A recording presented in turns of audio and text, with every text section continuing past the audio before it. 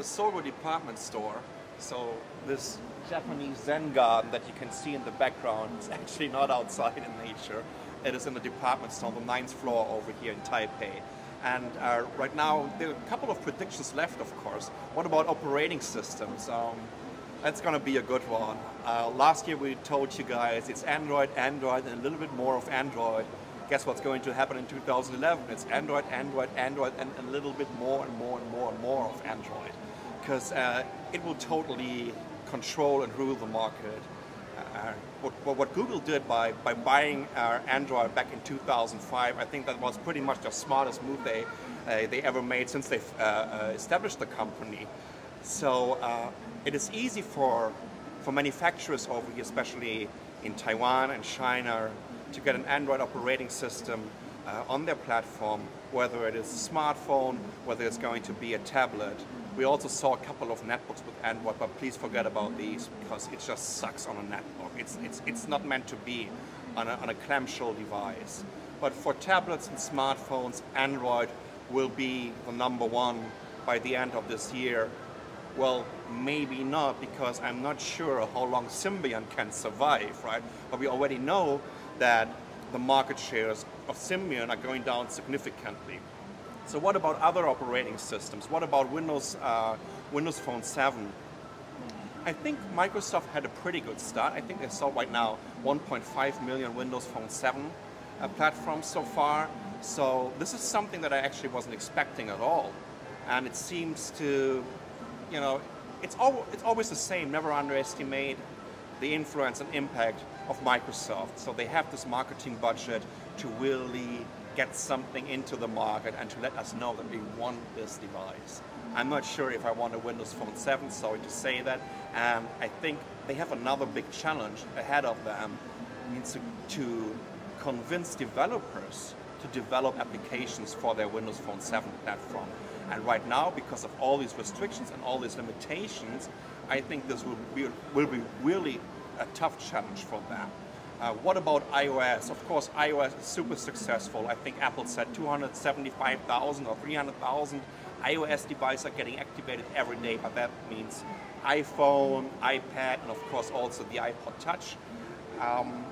It will still go up in terms of market shares, especially with the iPad. The iPad is just the best seller for Apple, or it's going to be the best seller for Apple in 2011.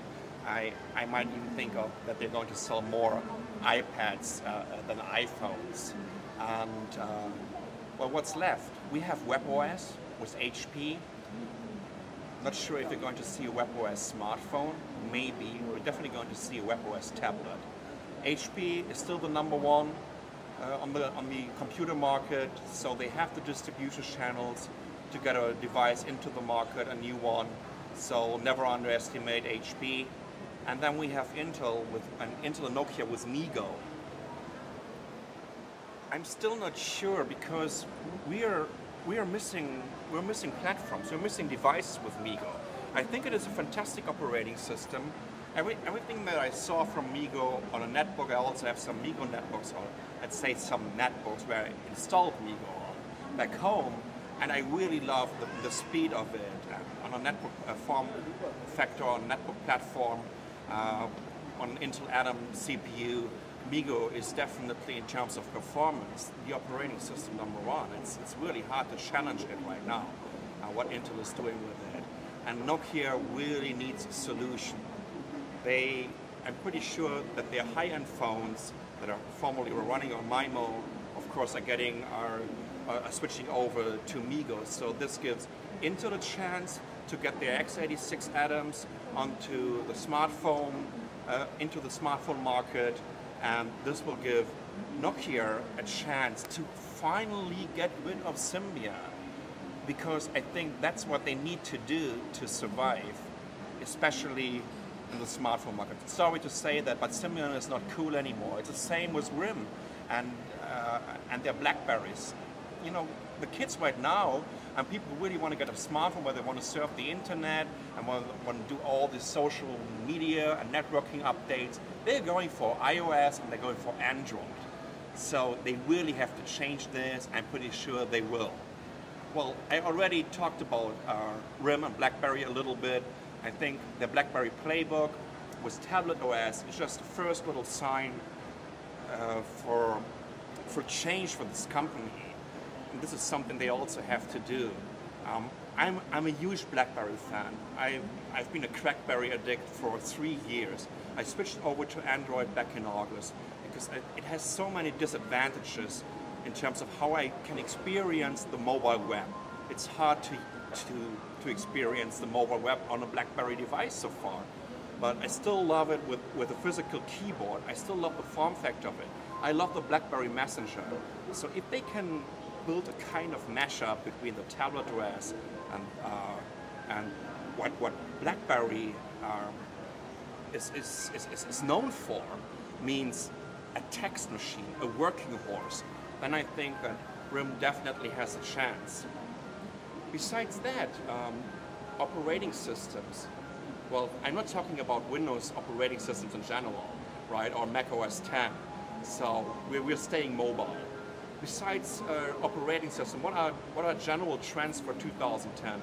I really believe in mHealth and eHealth.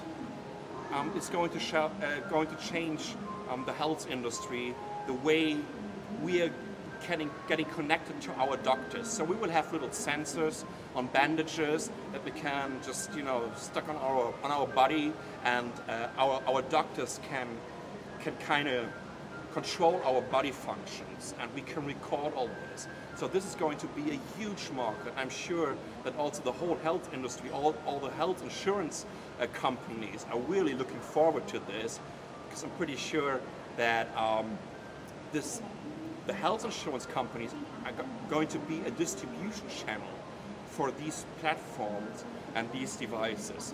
Another interesting thing is, I already said this last year, it's about displays. I've been telling you about Mirasol displays and Pixel Sheet displays. These are still, well, Mirasol isn't a small company because it belongs to Qualcomm, or Pixel Sheet is still a pretty small company, but a very, very innovative one. I think finally what we will see in 2011 is these e-ink displays will come to the market, will heavily hit the market, whether it's in tablet form factors, whether it's in clamshell devices, and even in smartphones. So my prediction for 2011 will be that new display innovations, technologies will be all over the place, and we can finally buy them because they're getting cheap enough to squeeze them into a new device. Besides that, I think that's pretty much.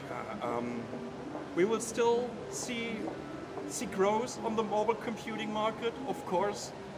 New devices are getting more powerful, they're getting cheaper, and they will be available everywhere, anywhere. And you will go to the internet anywhere and everywhere you want. So this is Sascha for netbooknews.com with our prediction for 2011. And by the end of 2011, you can call us out on this again. So just leave us a comment if you're right or not. Thanks for watching and Happy New Year.